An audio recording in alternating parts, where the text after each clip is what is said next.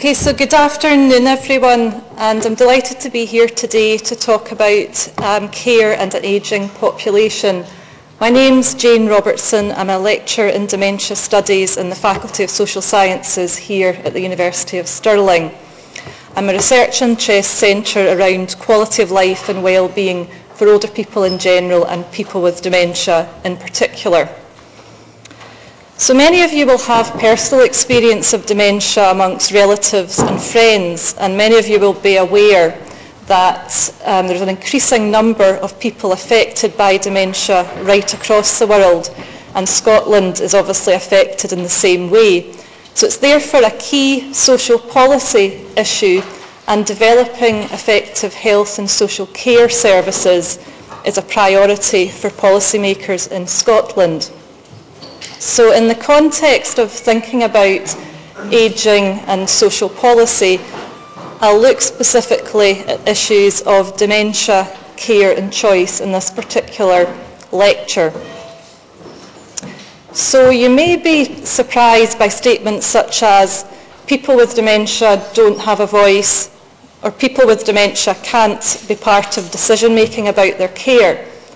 However, these types of assumptions have guided responses to people with dementia and how we support them in terms of traditional understandings of dementia and approaches to care.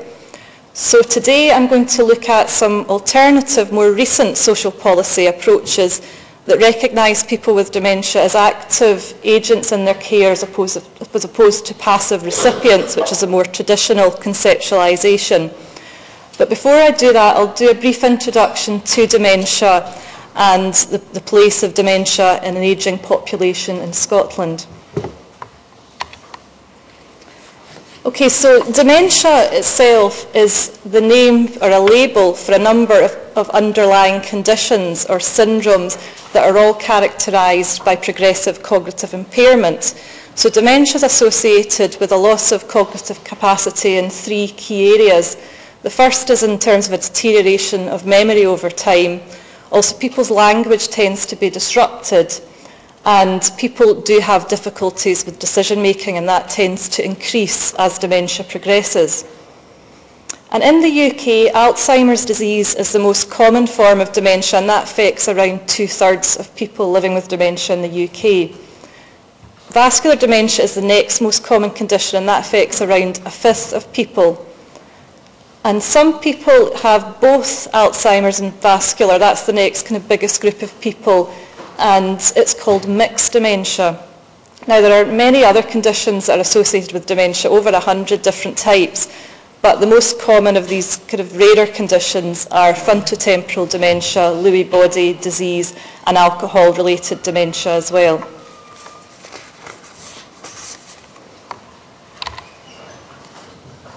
So thinking about dementia in terms of the context of an ageing population in Scotland, there are currently estimated to be around 90,000 people living with dementia in Scotland. And most people that have got a diagnosis of dementia are aged over 65 years of age, and that's termed late onset dementia. And the reason I mention this, although this lecture is about ageing, obviously it has implications for the small number of people that have early onset dementia that are less than 65 years of age, because health and social care services are generally framed around policy agendas for older people, and as I'll explore later in the lecture, that does have implications for younger people affected by the condition. Nearly 2/3 of people with dementia live in the community. And although a lot of public portrayals of dementia has very kind of severe dementia that's represented, most people living with dementia in the community have mild symptoms. And so we need to take account when we're thinking about social policy of supporting people who are living at home, as well as supporting people who are living in nursing and residential care.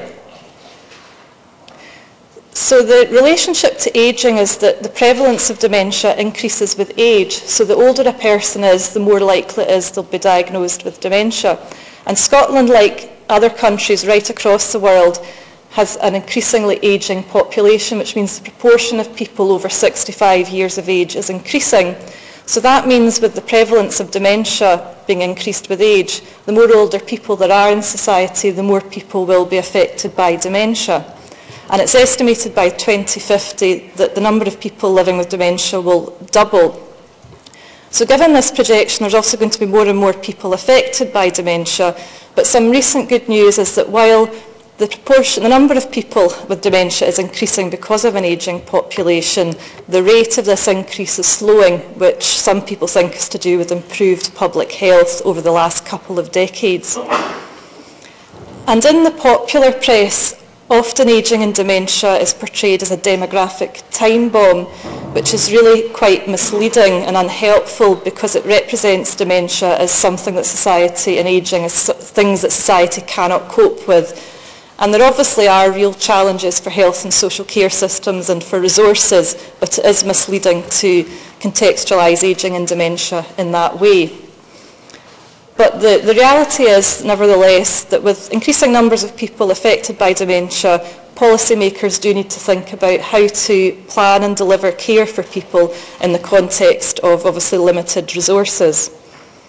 And there's some links at the bottom of this page that you can look at if you're interested in more details about how dementia affects people in Scotland and also the UK. So I've given you a kind of introduction in terms of dementia being a key health and social care issue in Scotland. And in the first part of the lecture, I'm going to look at the principle of choice, and Peter Matthews, your module coordinator, will have already explored choice in service delivery. So I'm going to look at it in the context of dementia around two particular policy areas. The first is around personalisation and self-directed support. So I'll provide some analysis of how that concept has developed in terms of personalisation and the mechanisms of achieving that, which is self-directed support, and I'll explain that in more detail, what that means during the lecture. And I'll also look at research which explores service users' perspectives, what people living with long-term conditions like dementia say about this type of policy agenda and how it fits with their own needs and choices. The second part of the lecture will look at co-production and partnership in services as different ways to involve people with long-term conditions like dementia. And I'll give examples of two projects where people have developed this way of working to try and improve services for people affected by dementia and other long-term conditions. And for this part of the lecture, I'll also consider diversity and social inclusion, as these are important aspects that affect older people just like any other members of society.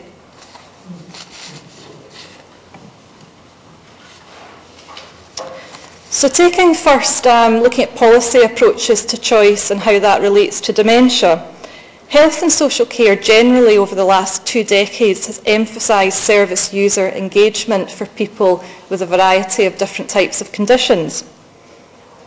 And incorporating the service user perspective has been particularly prominent in the physical disability field and a mental health arena as well, but particularly among younger people.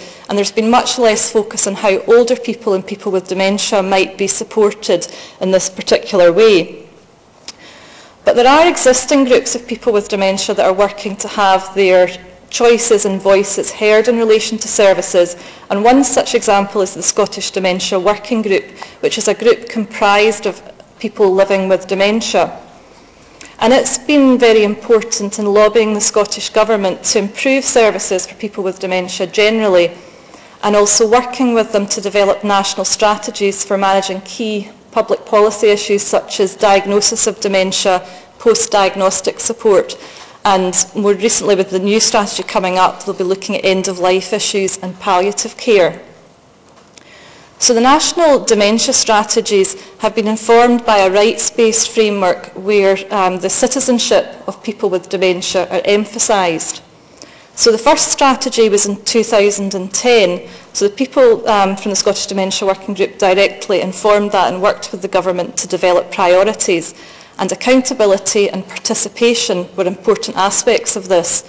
So the assertions were made that people with dementia should have full participation in their care, and they should also be able to assist people in developing policy around this area.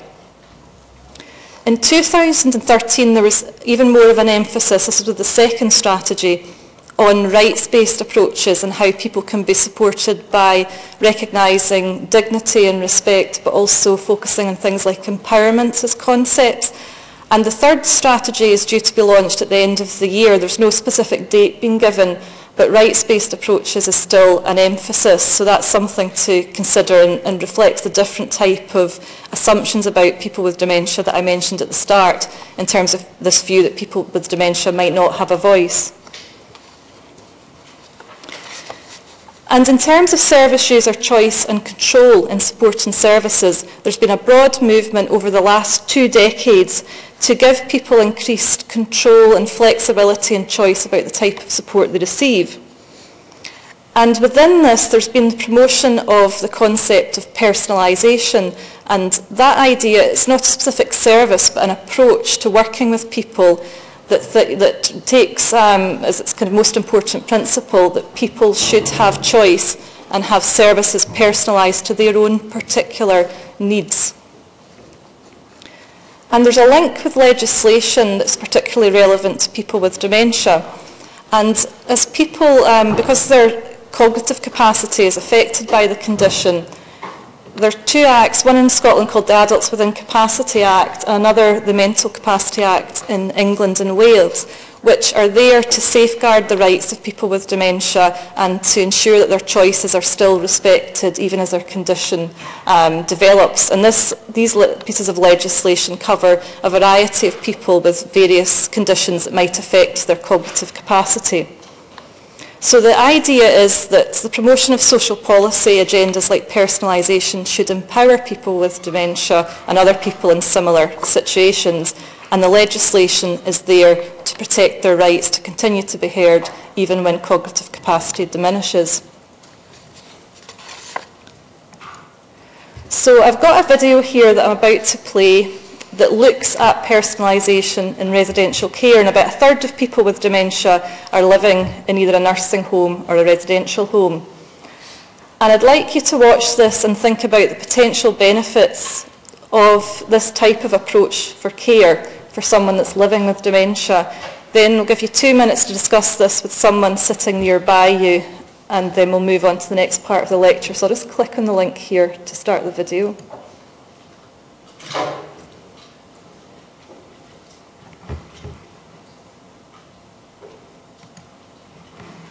And we'll just watch the first few minutes.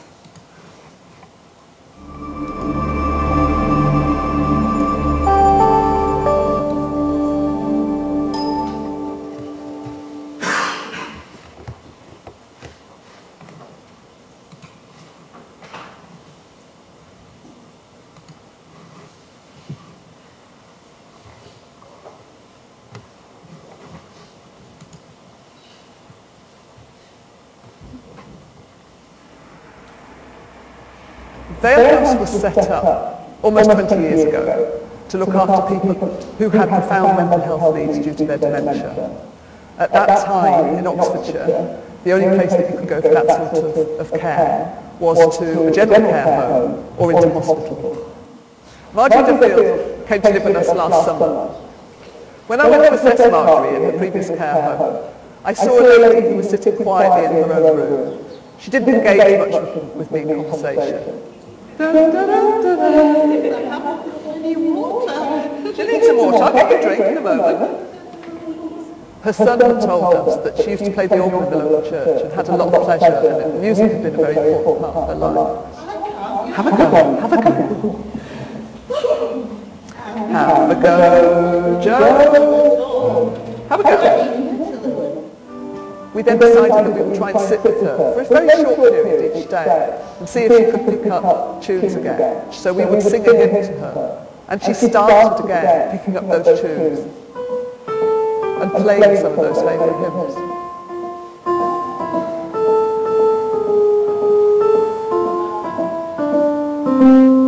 Encore. Good one.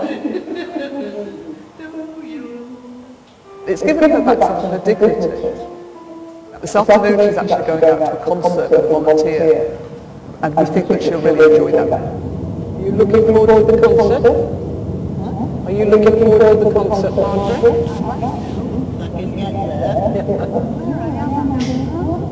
It'd be very easy for us to forget that our residents are individual people with their own personal history and their own background and their own things that they'd like to do and that they've been proud of. Because we're having to care for people, we're having to help bathe them, we're having to help dress them, we're having to help them have their meals. And all of that has to be done in a nurse's or a carer's day's work. The easy way to do it would be just to treat everyone the same, to presume that all people over the age of 60 like to sit in a chair in front of the television for most part of the day, or that they all like the same food. It would be very easy to get into the wrong way of doing it, but that would be to give good person-centred care.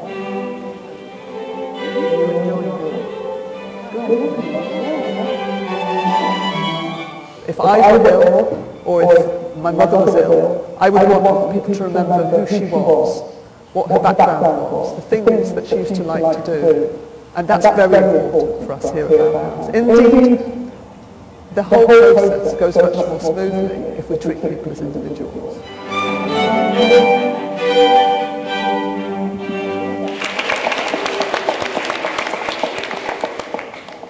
When the house was developing itself, developing the...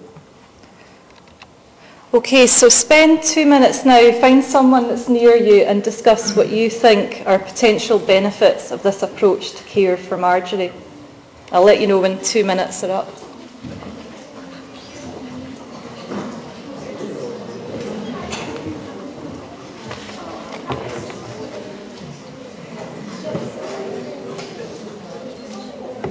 And for those that are listening again online, take 2 minutes to think about and reflect on potential benefits for Marjorie.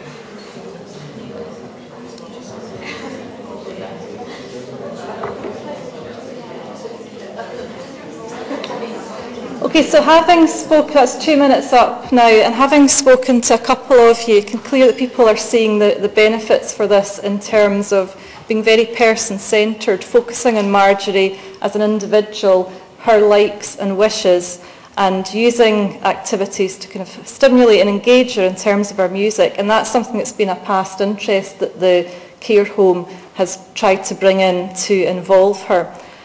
And the care home manager mentioned well-being and how that's an important aspect, and some of the groups here mentioned that about this focus on well-being as an outcome. So this personalisation agenda is focusing on outcomes and thinking about well-being, and also the manager emphasises dignity and respect, and those are the types of ideas that are reflected in the Charter of Rights for people with dementia in Scotland.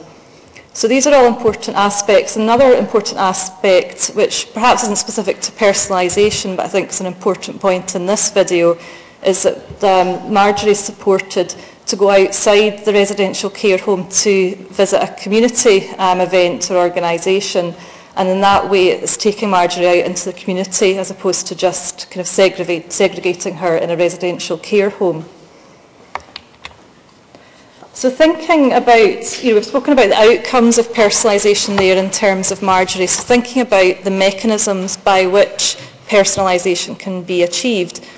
In the UK, and this applies obviously to Scotland because at the moment social policy, although it will be changing, is currently in this area a UK-wide framework. And personalisation is achieved in the UK through self-directed support. So again, it's not a specific service, but a way of working with people with dementia. And there are three main ways through which self-directed support can be organised. So the first, as we saw in the case of Marjorie, is in the residential care service here. Services were personalised by that agency to make them person-centred. But for people living in the community, there are two main mechanisms. One's called direct payments, and the other one is an individual budget.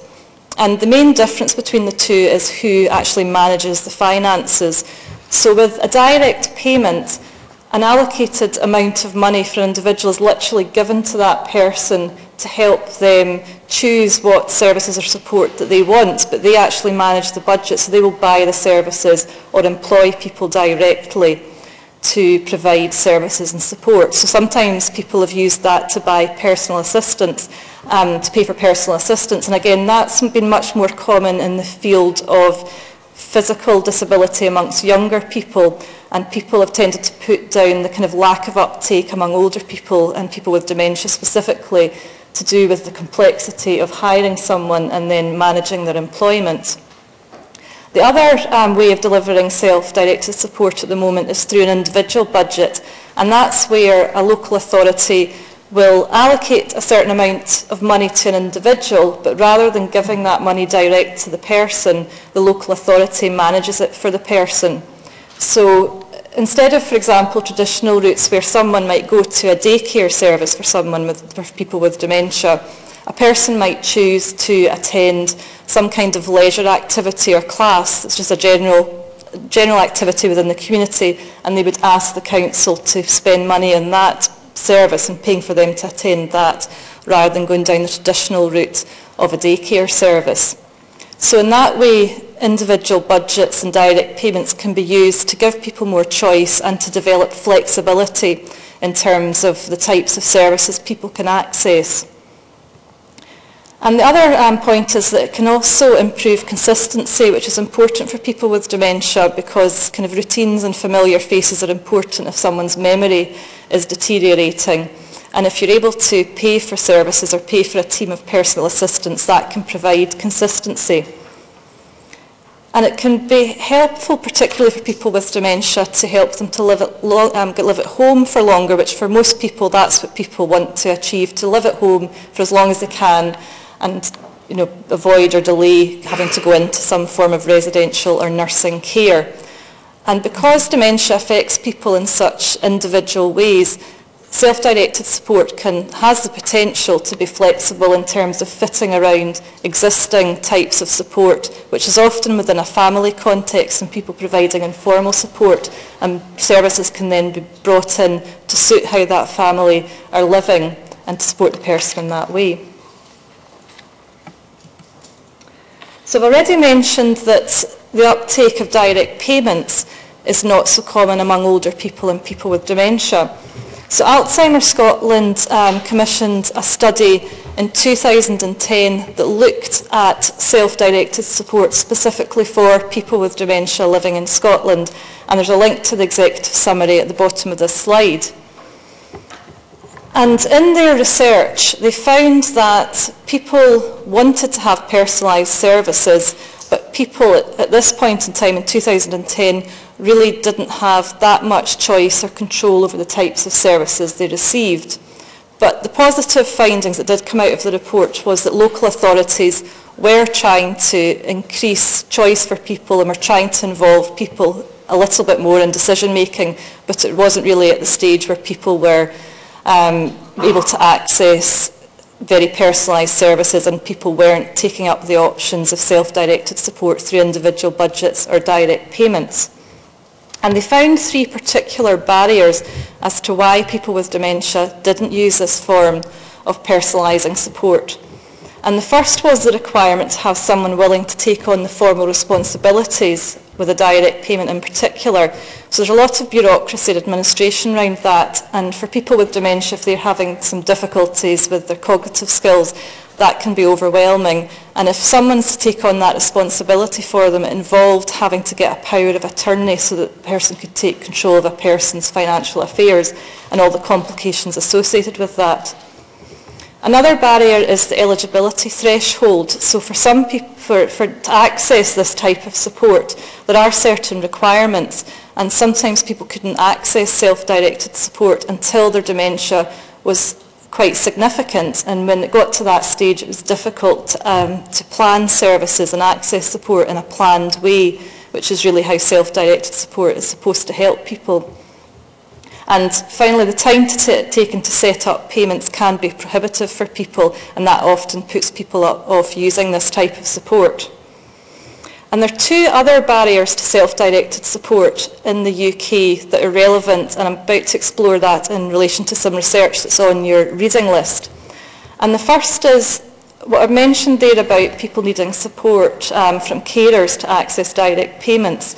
In general, people with dementia who do require support often as their condition develops risk being excluded from the benefits of personalisation without professional support from appropriate practitioners. And in turn, practitioners need organisational support to be able to deliver personalised care, because it is often time and resource intensive. So we'll now look at some research evidence, and I say this is on your reading list. It's a study by Gridley and colleagues just a couple of years ago. And the study was based in England, looking at English social care, but because this is a UK-wide policy framework, it has relevance for lessons for the Scottish context. And they spoke to people that were living with a number of different complex long-term conditions, and this included people that were affected by dementia, people with dementia, and carers. So I've chosen quotes that link specifically to these perspectives. So people talked, again like the Alzheimer's Scotland report, they reported that they didn't tend to take up individual budgets or direct payments as a form of self-directed support. However, people valued person-centred ways of working among staff so that people could personalise services. And in this quote here, the wife of a man with dementia says, rather than putting them all in pigeonholes, putting all people with dementia in pigeonholes, this person's got dementia, we'll do this, this, this and this. So it doesn't always fit what's going to work for that person. So it's talking about how if people don't individualise care like we saw in Marjorie's case, it's not going to fit with an individual's choices and needs. So people focused in the research on the importance of having flexible care pathways and practitioners being creative in their approaches to supporting people. And for people with dementia, that often involved having the opportunity to change arrangements once they were in place, because if someone's conditions changes, they might need to access support and services in a different way. The other aspect that was emphasised in terms of having the importance of staff was around reliability and continuity of professional support. So in this quote from a wife of someone with dementia, The woman says, you just can't start again. By the time you've gone through everything you had to tell them, and this means different carers, and plus by then my husband was if I wasn't here, it needed to be somebody that he knew, otherwise he would be anxious. You could see in his face the anxiety. So this person is emphasising the importance of having continuity of care from different carers in a service, because as someone's dementia progresses, having different people coming in all the time, which does sometimes happen, for example, in home care services, can be very disorientating for the person because they don't recognise them, and it can be unsettling for the carer who's then worrying about the relative with dementia. And as well as the importance of professional support, this research emphasised the importance of organisational support. So again, participants talked about having flexible approaches to delivery of care, so there not being a standard pathway to dementia because it affects people so differently. And people were looking to have individual key workers or case managers who could coordinate care. So in this example, the first quote under case management coordination, the person said, if I need anything, I can just ring them up and they'll put me right. Another woman with a brain injury said she's like a whirlwind, this practitioner that she was referring to, and you ring her up and you tell her your problem and she will go to the end of the earth to sort the problem out. So these quotes really illustrate the importance of person-centred working, which certainly links to ideas of personalisation. But the service users are emphasising the importance of expertise and knowledge amongst professional staff to support them, and also the importance of flexibility and coordination of services. And there really isn't that much discussion about financial or budgetary mechanisms, so thinking about direct payments and self-directed support. It wasn't something that people particularly used or even wanted to use. So these quotes and this conclusion that Gridley comes to is that everyday understandings of personalisation can be quite different from the types of social policy frameworks that are serving to kind of structure the way care is delivered and supported. So social policy frameworks are very much focusing on empowerment through having financial and budgetary independence, whereas people that are affected by dementia are focusing much more on being enabled through person-centred ways of working amongst professionals and their organisations. So in this way, personalisation, as viewed by service users, is a means to an end. It's not an end in itself. So in this first part of the lecture, looking at personalisation in health and social care, I've outlined how the principles of service user involvement, choice and control are all important aspects of this policy agenda. And as in the case of Marjorie in the video that we watched, we can see the importance of person-centred outcomes for dementia care. And this has certainly been backed up by the research by Gridley that says this is what service users are looking for, person-centred ways of working. But in terms of delivering personalisation for individuals, in the policy framework, self-directed support is the main mechanism through which people are being supported to have choice and control. However, service users are emphasising much more strongly the importance of having professional support to manage complex needs, and dementia is a condition that has a variety of different needs and complexity around it. So I'm now going to think about service user engagement in terms of partnerships. So we've looked with personalisation how there's been an increase over the last decade or so of thinking about how care can be personalised and made more individual for someone living with dementia. So there's been, although that is happening and people are considering person-centred outcomes, because of some of the assumptions about dementia, it can still be the case that professionals and services will focus on what they think is a person-centred way of working with someone. However, the person might not actually have much say in the decisions that are made. So therefore, there's been much more emphasis, really just in the last few years, about thinking of people with dementia as equal partners in their care, and focusing on reciprocity and how people can collaborate together, how service users can collaborate with the professionals to have more of a say in how services are planned and delivered. And this model of authentic partnership is discussed in the reading list. You get a reference to this, and it's a way of working with people with dementia that's been promoted by Dupuy and colleagues. And they're based in Canada, and they've been doing really interesting work thinking about how to work with different people that have dementia.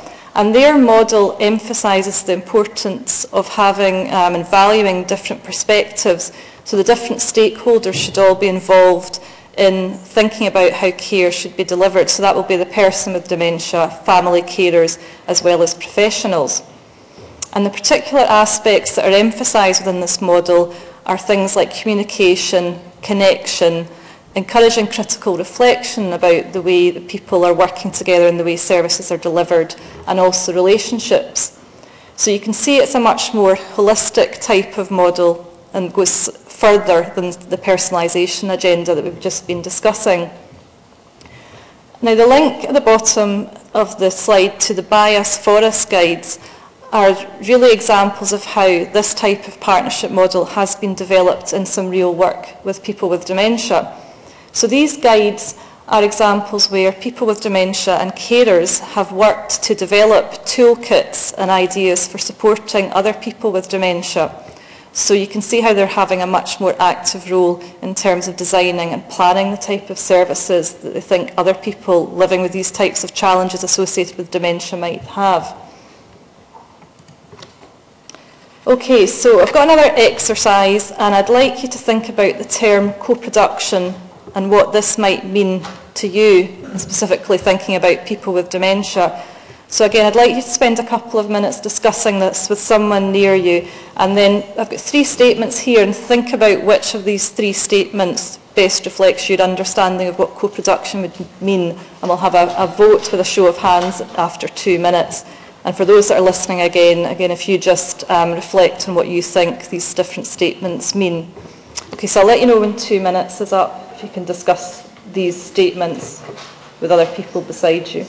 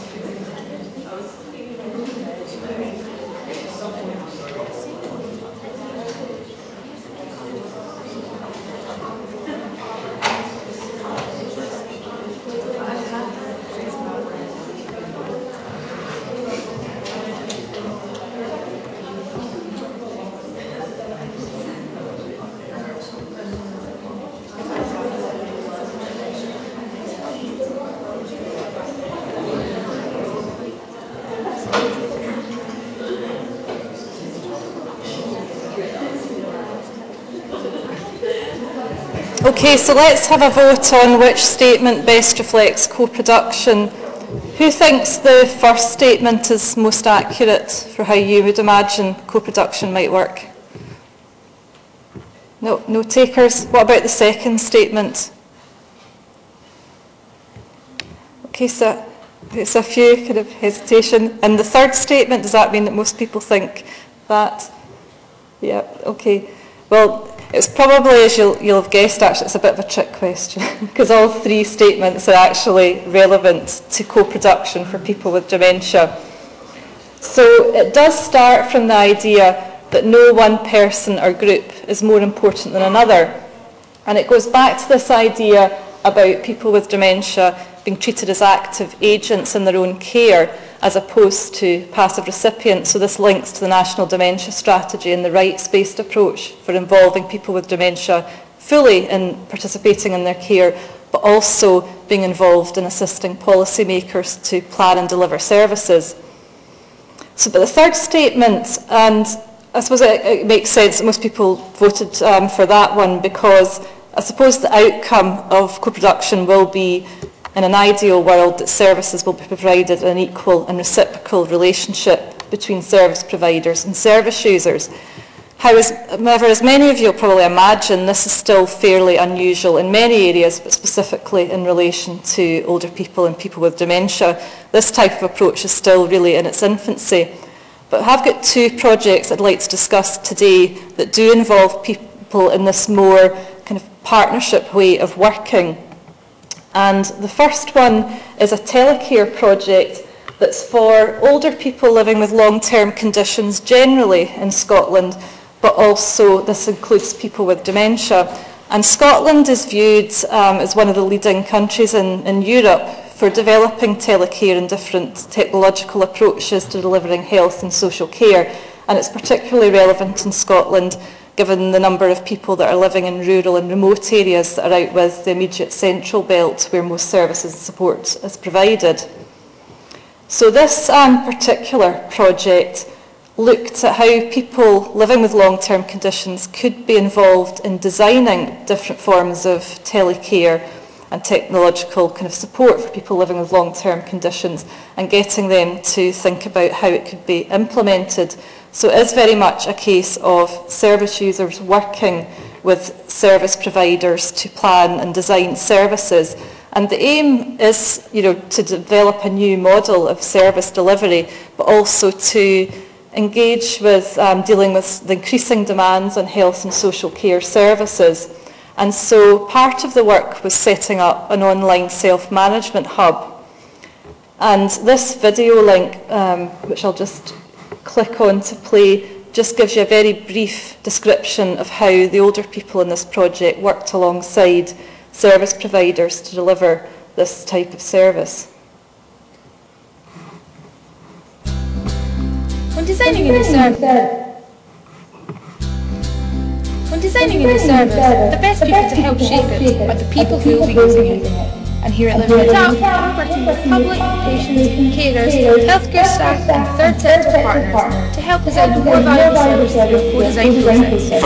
For us, co-design is really getting out there and meeting people in the community, finding out what's important to them and finding ways that we can build that into the design, the services, the interactions that we're providing to and ultimately improve the service. Bringing the ideas of the community to our design and creative teams allows us to work together to make Living It Up work exactly how you need it to.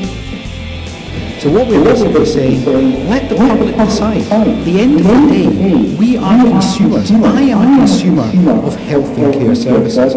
I should be able to pick how I interact with those services. Let's play to our strengths. Let's unlock that hidden resilience that's within our communities and make it available to all. So over the last few months, we've held everything from stakeholder days in Highland, pop-up shops in Stornoway, one-to-one sessions in Lothian, feedback groups in Forth Valley, and workshops in Murray, all with the aim of making European on board. It's very much the user at the end of the day is the important, or the customer is the important person, and it's got to be designed and work for the end user. So far, the users have helped us make key decisions on everything from the way in which we think a service should function through to logo design, and from creating experience guides based on situations we've been through to gathering customer resource links for groups and services they may have used. All of this valuable information has been captured, analysed, and fed back into the co-design system. What we've listened to in terms of design is that people are looking for big buttons. So they're looking for something that they can click on or touch or recognise very, very clearly. So the design element is already being influenced by what people are telling us. Over the coming months, Living It Up will continue to co-design with all parts of the community across the 5 pilot areas, where we have no doubt that we will continue to uncover many more valuable nuggets of information to help us continue the Living It Up journey.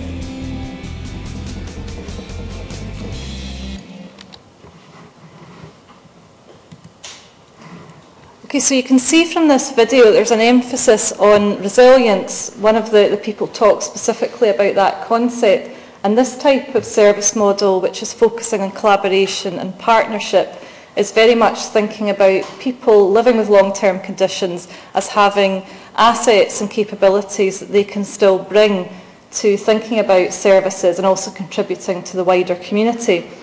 And an interesting part of the Self-Management Hub is in thinking about support and services for people. There is, or there are links to different services and formal support, but there's also an emphasis on how people can join in local community events and how they can also volunteer and give their services or knowledge to other people as well. So it's very much focusing on the things that people can still bring, which again is important in dementia when people often focus on the deficits and the losses that are associated with the condition.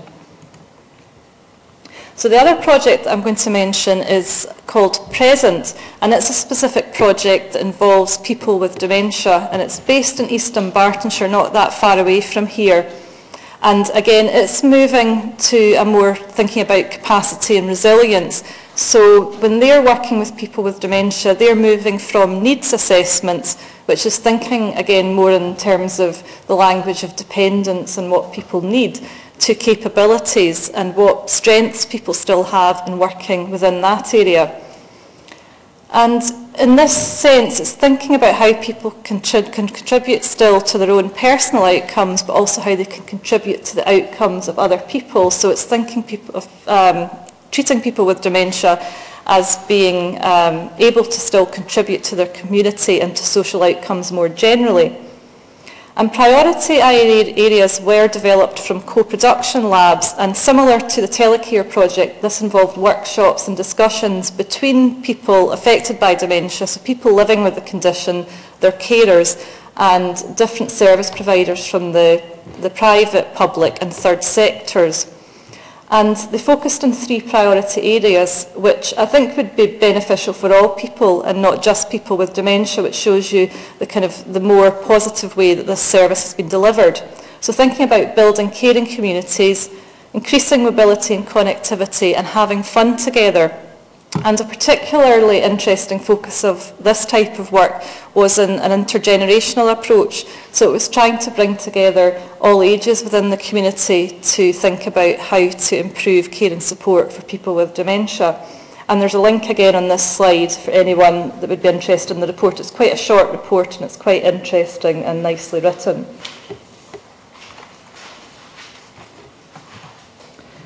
So while we've talked about partnership and collaboration, it's important to highlight that just as in other areas of society, amongst older people, individuals from minority groups are still underrepresented and can be marginalised within research as well as within service planning and development, and also in the delivery of care. And people from marginalised communities will often face additional barriers, and if someone has dementia, that in itself can present barriers to do with the condition itself and cognitive impairment, but also particularly the social stigma around dementia and how people can conceptualise someone living with dementia. But if someone has an additional aspect of their life, so for example, if someone's from a minority ethnic group, it can be the case that services are not set up to recognise the cultural, linguistic and religious needs that these people might have, because services are still very much framed within the UK from the idea of a white, traditional British family. And this also has implications for LGBT people. And I've got a reference, it's hopefully in your reading list, but if not, it's on the reference list at the end of this presentation, by Concanon, who's done work with older LGBT people to understand how UK policy frameworks influence approaches to providing support and care for older LGBT people. And he actually reflects on the importance, or potential anyway, of self-directed support to provide services that are more geared to the diverse needs of people, which takes us back to the beginning of the lecture and thinking about personalisation again. So he thinks that that's a good way of promoting inclusion when traditional services don't meet an individual's needs because they're not inclusive enough. And if we are developing participatory and collaborative approaches, it's important that we do think about social inclusion and making sure that we account for everyone's needs, because if we're being person-centred, we have to be aware of diversity. And I mentioned at the start of the lecture that most of the care and support that's set up for people with dementia is based around policy agendas for older people. And obviously that's fitting for many, if not most people with dementia, given that most people with dementia are over 65 years of age. But this does have implications for younger people with dementia. So one of the flagship policies of the Scottish Government over the last few years has been free personal care for older people. And that's been done with very positive intentions to facilitate distributive social justice amongst older people, to make sure that if someone has a long-term condition that means that they require personal care, that is provided free at the point of delivery, like the health care, so that people are supported properly. But the result is that younger people with dementia who require personal care do not get it free, so that means that they don't have the same choices as older people. And the 65 is really an arbitrary age category, which separates people with late onset dementia and people with early onset dementia, and it's created this two-tier system. So the link on this slide is to a news story that's about Frank Copel, who used to play for Dundee United, and he developed early onset dementia. And the result was that he couldn't access any free personal care until very late in his condition, to the point where he was nearing the end of his life. And since his death in 2014, his wife's been campaigning to make personal care free to all people with dementia, irrespective of their age.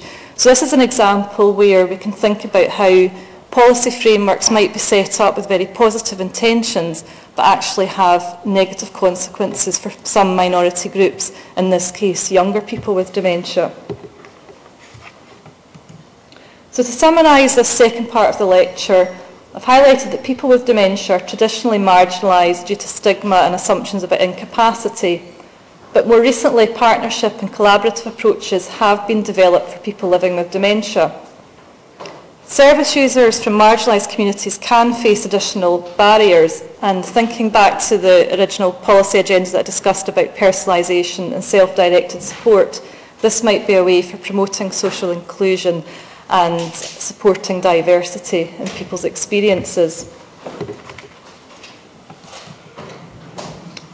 So thinking about choice, a new vision of people with dementia as active co-producers of their care and as contributing to positive personal, social and social outcomes is something that really requires an infrastructure of co-production that's underlying service systems. And the example of Present that I talked about in East Dunbartonshire is an important first step in trying to scale up these approaches to involving people in a more collaborative way. But really, for this to happen to any great extent requires a transformation in how services are delivered for people with dementia. So choice for people with dementia can be a reality, but obviously is going to require ambition and further innovation. So thank you very much for listening today. I've got references on the slide if you want to follow these up, and contact details if you want to ask any questions. So thank you very much.